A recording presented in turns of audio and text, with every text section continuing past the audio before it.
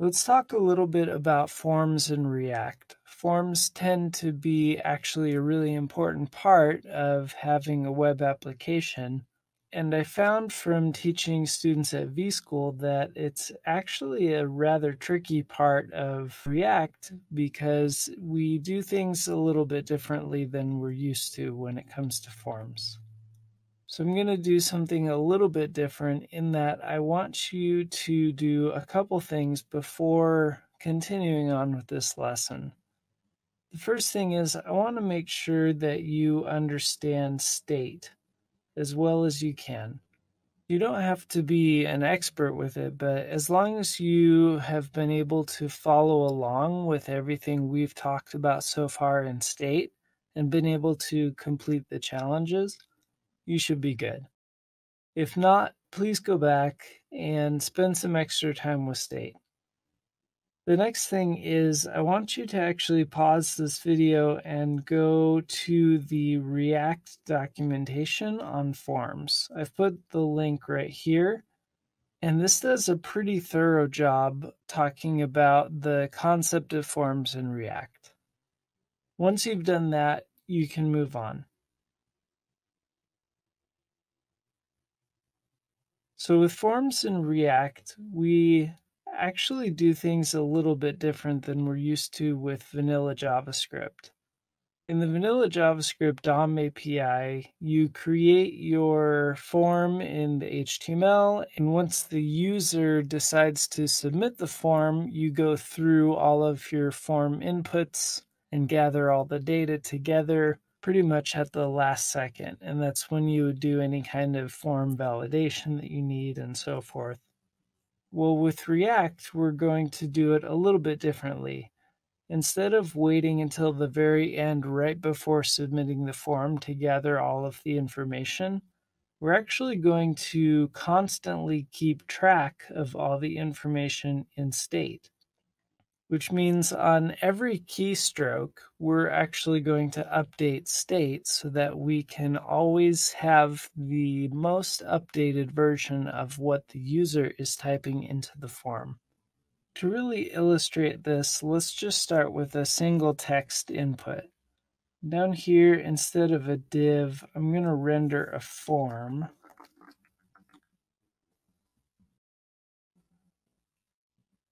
And I'll put a single input inside of there. Give it a type of text. And let's give it a placeholder for now, just to keep things simple. Let's say we're gathering the first and last name of a person. We'll start with first name. Okay, so like I said, normally our form might have a button that says submit the form. And at that point in the vanilla JavaScript DOM way of doing things, we would gather all of the information typed into all the inputs. But in React, we want to watch for every single change to this input box. So think for a second how we might do something like that.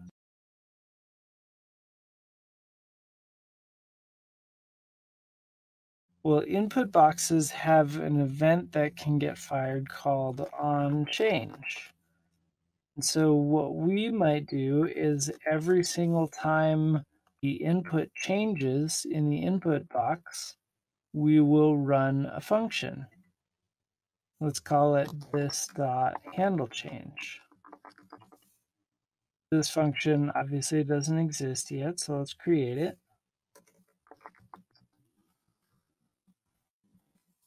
Now my goal is to make it so that every single time somebody types in here, I actually update state. And I want to do a couple things. I want to grab the current value of this input box every single time it changes. And I want to then update state to reflect what the current value of that input box is. Well, first of all, my state currently doesn't have anything saving anything right now, right? So I'm going to add a property called first name. We'll just start it as an empty string.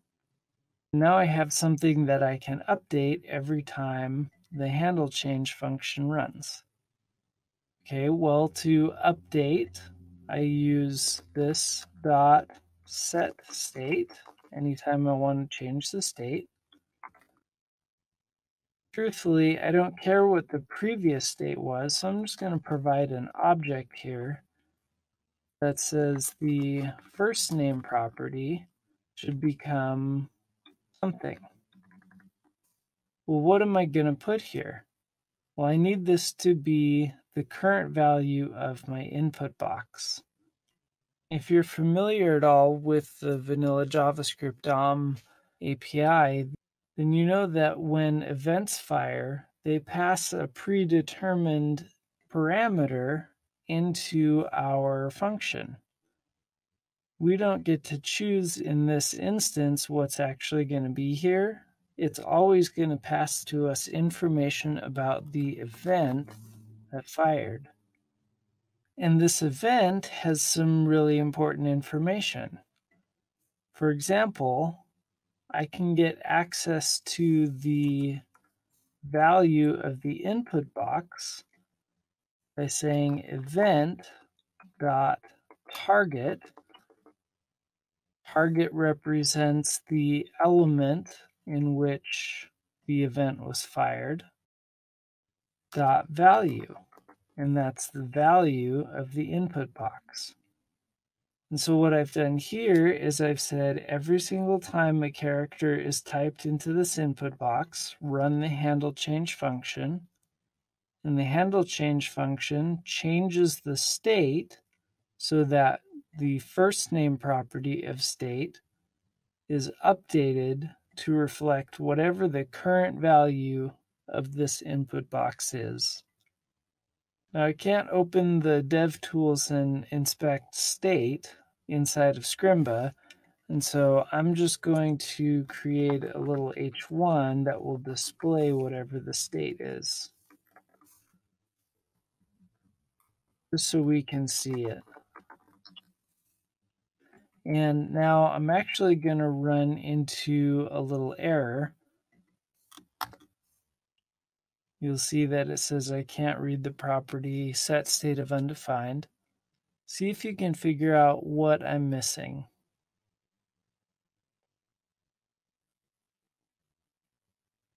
Anytime we have a class method that's calling setState, we need to make sure we bind it inside the constructor. And so inside the constructor, I'll put this dot handle change equals this dot handle change dot bind to this. Okay, so let me refresh this again. And I will start typing, and you'll see every single character is updating state. Okay, well, I have something that's going to violate the dry principle, the don't repeat yourself principle. Now, what's going to happen if I want to create another input for my last name?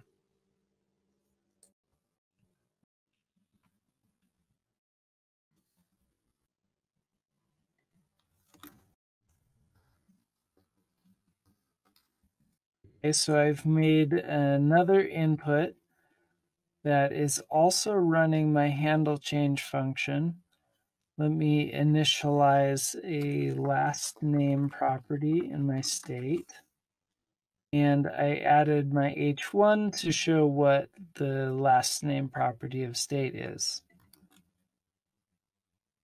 Okay, so I have a first name, last name. First name works great, but what happens when I type in the last name? Notice it just gets rid of everything from the first name. That's because I've hard-coded into my handle change that it's updating the first name property of state. Obviously, one way around this would be to make a whole extra function called handle last name change or something like that, and make this onChange be a different function altogether. but that's not going to work in a larger form that may have like 50 inputs or something crazy like that. No, instead, what we're going to do is we are not going to hardcode first name here, and we're going to give a name property to our inputs that perfectly matches what our state is. First name, capital N, and last name, capital N. And remember, up in our handle change, we have this event that we're receiving. Well, this event has a bunch of information about the input that is firing this event. For example, we grabbed the value of the input box, but I can grab any part of the input's object that I want. Not only the value, but I can also grab the name property. And so to the left of my object here, in the property name here, I can say event.target, which is my input box, dot name, which is the name property. This isn't quite right, because this is a syntax error. If I want this to actually represent the first name property or the last name property, I need to make sure to wrap this in square brackets. And this works because the name property is a string, and if I'm describing a string property name inside of an object, I can wrap it in square brackets. This is just a principle of JavaScript that you may or may not be familiar with. And so now when I refresh this, anytime I type into the first name box, I get a change to my state in first name. And anytime I type into my last name box, I get a change to the last name.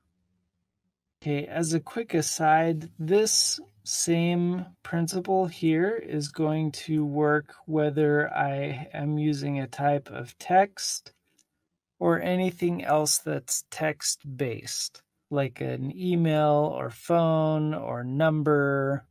All of those are essentially going to use this exact same handle change function.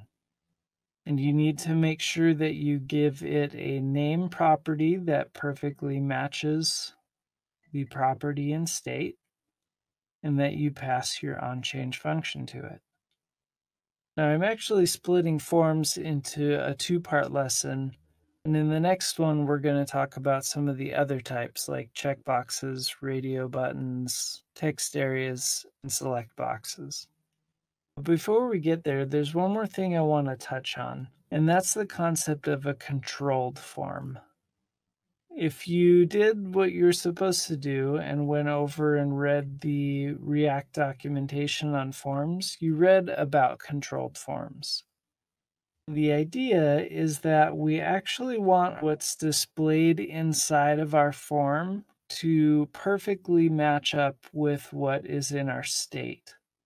Right now, state is being reactive, as in every time the input in the box changes, state updates according to what's in the input box. Well, with a controlled form, state actually directs what is inside and showing up inside of the input box. This is kind of a splitting hairs distinction, but it really jives well with the idea that state should be the single source of truth. It doesn't have to be that complicated. The only thing we really need to do, especially with these text inputs, is add a value property. And the value should always be this dot state dot and then whatever property that input box is holding. First name, last name. And when single elements start to get too long like this, I like to put each of these attributes into their own lines.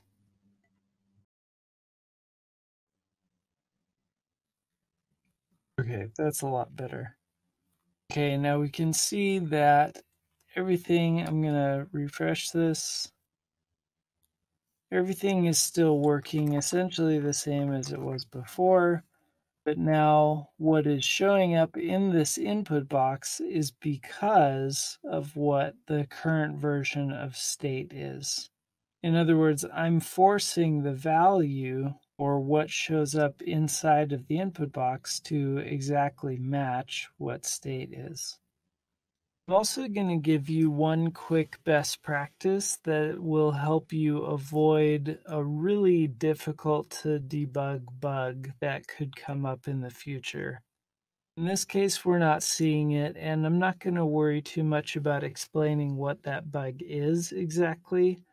But a really good idea is instead of directly accessing the name and value properties by drilling into the event.target object here, you can save yourself a lot of grief by simply pulling those values out of the target before you set any state.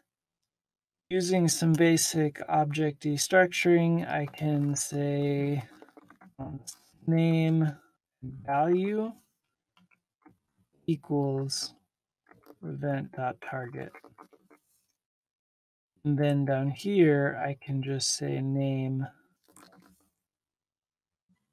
value.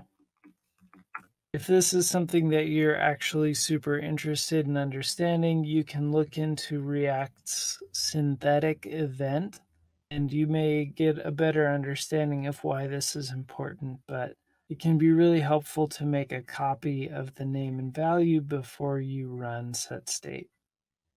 Okay, that's enough for this part of the lesson. Take some time to go over this again and digest it.